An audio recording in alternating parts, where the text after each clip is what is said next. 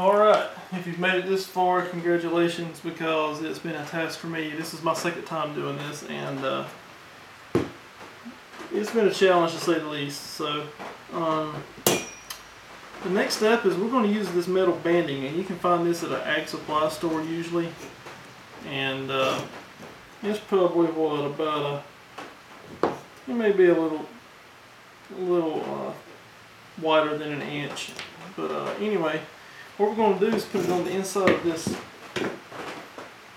casing here.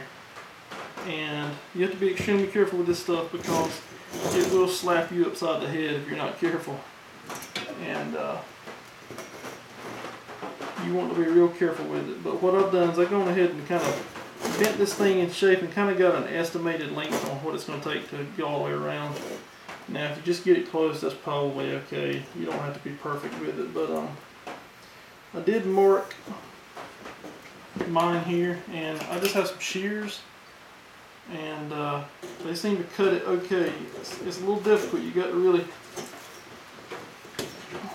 get some hands and muscles involved here, getting this stuff cut. So be real careful when you cut it, so it don't slap you. But these will cut it. It's just a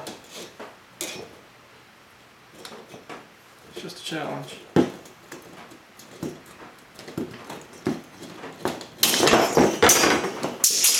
Alright, so that's it.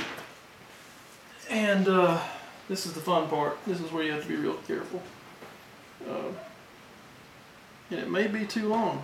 If it does, I can just trim it off. But you want to slide this thing. And you'll notice too, I want to give you a pointer. I ran these wires. There's a hole here in the casing, and I ran them through here so that when I have this thing sitting on the table, that it doesn't chew your wires into. So just keep it sitting like that, and then try your best to get this rascal in there. If you just ease it in there, that's going to be your best bet, because this thing will slap you if you're not careful. It might be best to pop it in there like so.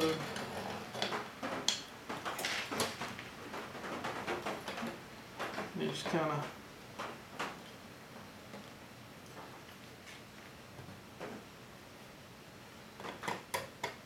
get it in there as easy as you can.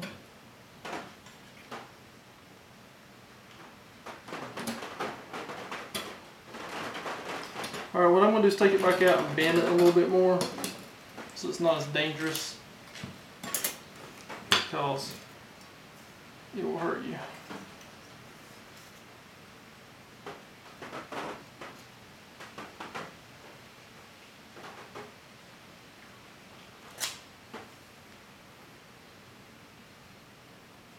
You don't want that.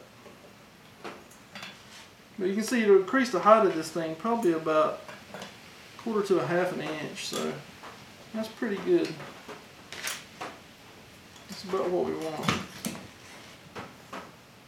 And as you can see, nothing's ever easy when you're dealing with this stuff.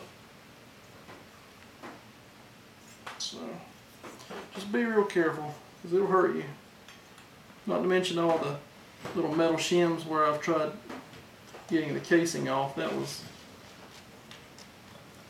a fun task. I'm thinking this is going to be a little bit too long, but it may not be.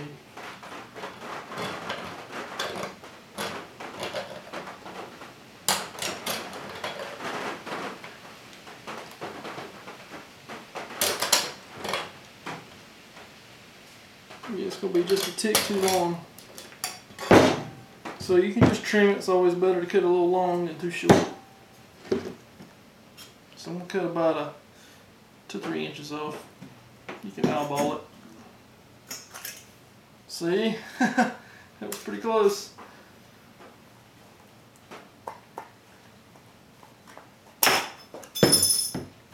Alright, here we go.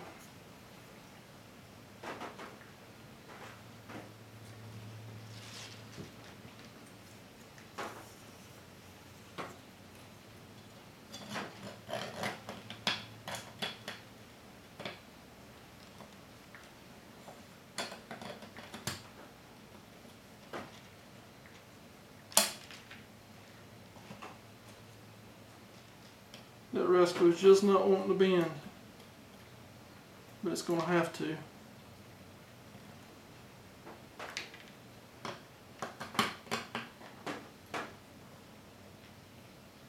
I'm still about a couple inches too long there. So I'm going to pop it back out here and trim it one more time.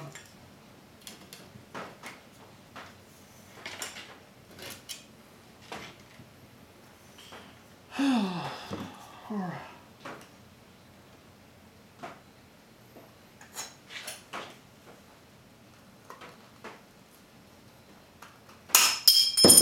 Those shears are pretty tough, man, to cut this stuff.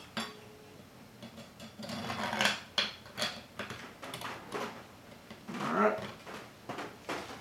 Be real careful not to pinch your hand, man, because you will pinch it. And you'll be paying for it for a few days. So I'm going to try to slide this in there just as easy as I can.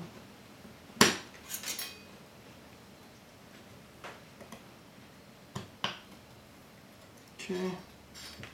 Now we do have a little bit of a gap there. And that's okay because I don't plan on using as many magnets as some people may use. So what I'm going to do is take these pliers here. Maybe not those. I'm going to use these.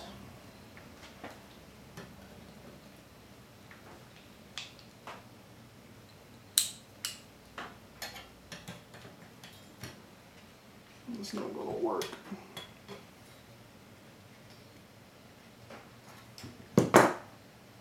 See if I can find something that'll actually work.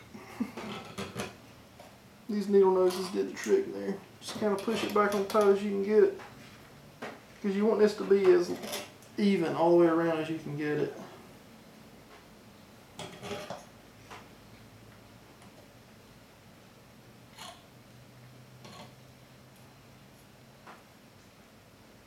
Probably help if you had a couple of clamps to put on the inside here. So when we epoxy, it'll hold it into place.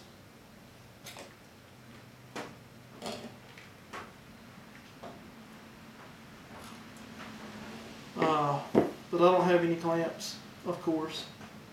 So anyway, you can see kind of how this adds a little height there to the casing.